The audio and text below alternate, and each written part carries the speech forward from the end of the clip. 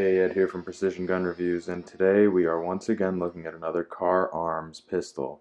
Today, it's the CM9. This is another one of their polymer-framed, single-stack, striker-fired 9mm pistols, and it is an excellent little carry gun. It's about 15.9 ounces with one empty magazine. It's 4 inches tall. It's 5.42 inches long and less than an inch thick. It's about 0.9 of an inch thick. This is part of Kahr's budget line, the C series, meaning it has these less precise slide marks. It has a little bit less refined shaping to the slide, a little bit less machining going on there. It has a pinned-in polymer front sight as opposed to a dovetailed metal sight, and it has a conventionally rifled barrel, and it comes with only one instead of two 6-round magazines. The barrel on this pistol is 3 inches long, and we've got a stainless steel slide here. All the controls it has are this slide stop and this magazine release. Nothing on the other side. Magazines have no disconnect safety. They are 6-rounders. You can get an extended 7-rounder as well. The 6-round magazine hangs out a little bit. That's one of those minor fit and finish quibbles that one might have with these Kahr pistols. They always have this sort of non-flush fit to their magazines. And the magazines also don't exactly eject with force. You know, they come out a little bit, but they're not shooting out like some other pistols. You know, you take a look at a Smith & Wesson M&P Shield, and that just shoots out. But not so with the Kahrs. These break in over time. These the spring on the mag release will loosen up, and these will fire out a little bit better over time, but at first they kind of get hung up. The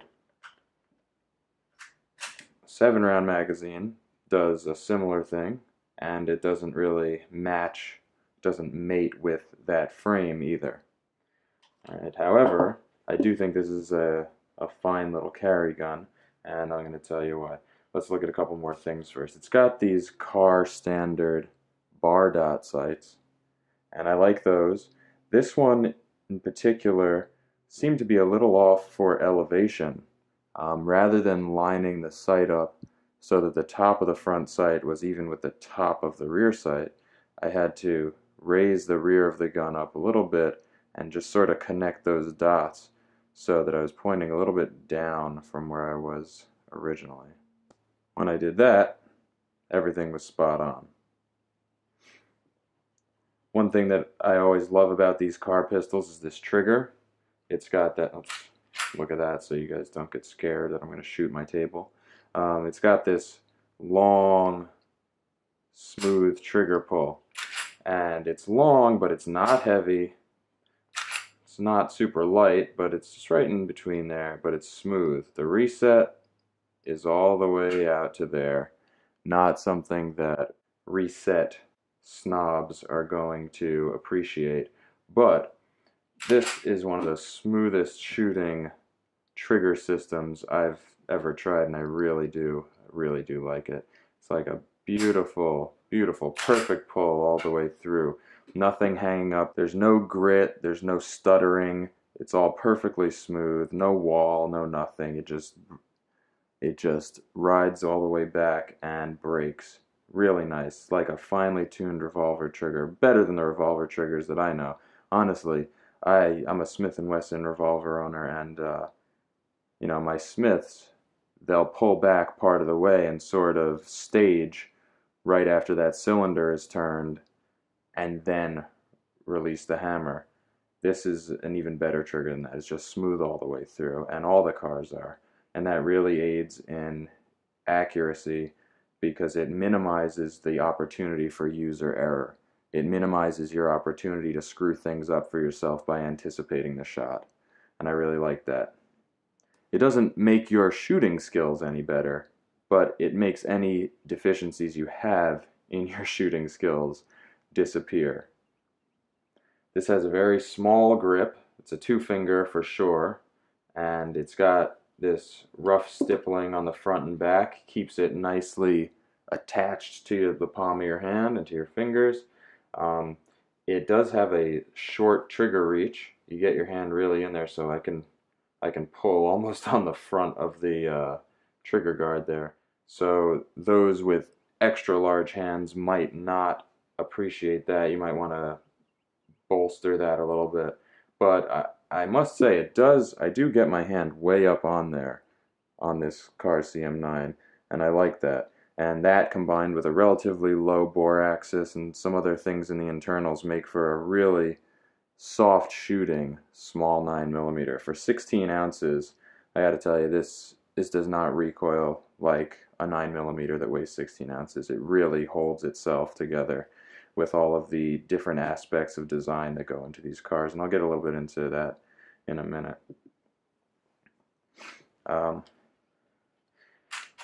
This slide release is a slide release. It's big, it's easy, it snaps that slide right home.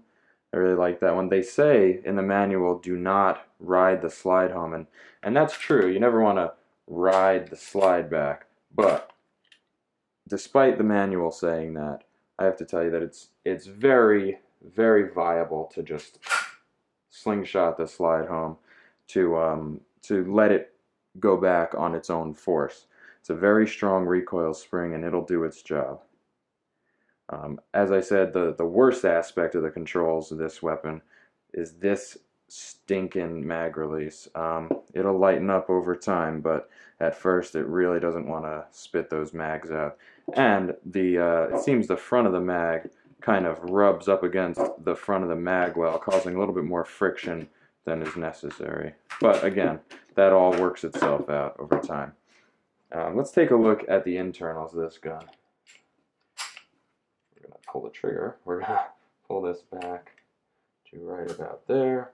Pop that out. Let this go. Nice and easy. And now we've got the gun disassembled. So we've got long slide rails. They are almost entirely polymer. Little tab of steel. You can see some polymer coming off. That's an aspect of cars that I'm not a big fan of. The plastic seems to get chewed up a little, but long on this side as well. So there's a lot of rail for it to ride on. And then inside, we have these other steel rails that align into this groove on the slide that hold everything really in place there. I gotta believe that aids in recoil. It's got a semi-dual captured recoil spring, captured on the bottom, but the outside comes out. That's good for easy replacement. It's a metal guide rod.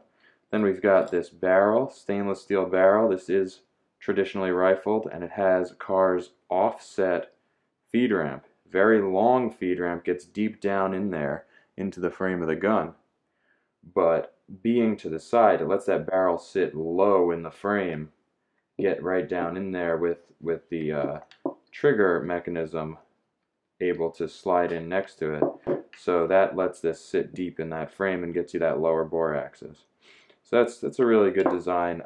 As you can see, there's really not much going on inside here. You're pulling the trigger, it's on one spring, it's got one transfer bar here, and it operates the sear release and the striker block safety at the same time. And that's the whole mechanism. So super simple. People talk about Glocks being very simple firearms. I don't think there's anything more simple than the Kahr, and it works really well. Inside the slide, not much going on, just exactly as you'd expect. Striker block, extractor, it's external. This acts as a loaded chamber indicator. If we're looking at the slide itself, it's got good, I guess, nothing to write home about in the serrations, but it gets you good purchase. These roll marks, very, very crude, but that's what keeps it a budget weapon, which I don't really care. I mean, this is not a fashion show. And if it were, I wouldn't be doing it, I'll tell you that. Nice opened up ejection port, gives you a nice cutout there. Get those rounds out. I've never had any problems with my cars. They all feed and eject wonderfully. We've got drift adjustable rear sight and a pinned in polymer front. So you want to step up to the P series, you're going to spend more money, but you're going to get some of those perks. Nicer slide, nicer markings on here. You're going to get that adjustable front sight, you're going to get that polygonal barrel, and I don't know for sure, but I would hope that perhaps the polymer lower on the P series is a little bit more refined than this chewed up sort of C series. But that aside, I mean, it always works. And that's really what it comes down to. The reliability is excellent on these cars. I've had a bunch of these come in and out here at PGR, and I've really never had so much as a hiccup. The only thing that I did have, to be 100% transparent, is with one of the magazines for the smallest 380 they make, rounds were nosediving a little bit, and all I did was pull out that spring and stretch it out, and I never had a problem again. And Kahr sent me 2 new magazines just to take care of that issue. As for accuracy, this gun is very accurate for the size. You know, it's got a 5.4 inch length, so that's a pretty short sight radius. The sights are good, despite not being the standard 3-dot. I like this bar dot setup. It gives you a long barrel for the overall size. This barrel is a 3-inch barrel, and that's about the same size as the Shield, which is a ½ inch longer. It's about the same size as the PPS. It's a ½ inch longer gun. They maximize this distance, and I like that.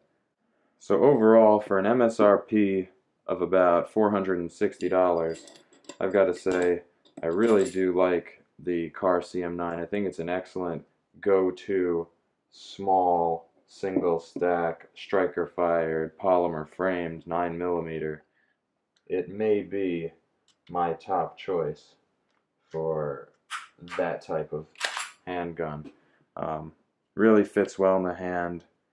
It's comfortable, it shoots well, recoils easy, and it's super light to carry all day, super thin. Just a really optimized weapon. You know, this is my hammer. This is the tool that I want that suits the role that I want to use it in. This is an ideal carry gun. It checks all the boxes. Unless you hate the trigger, in which case, can't help you. Anyway, that's the Kahr CM9.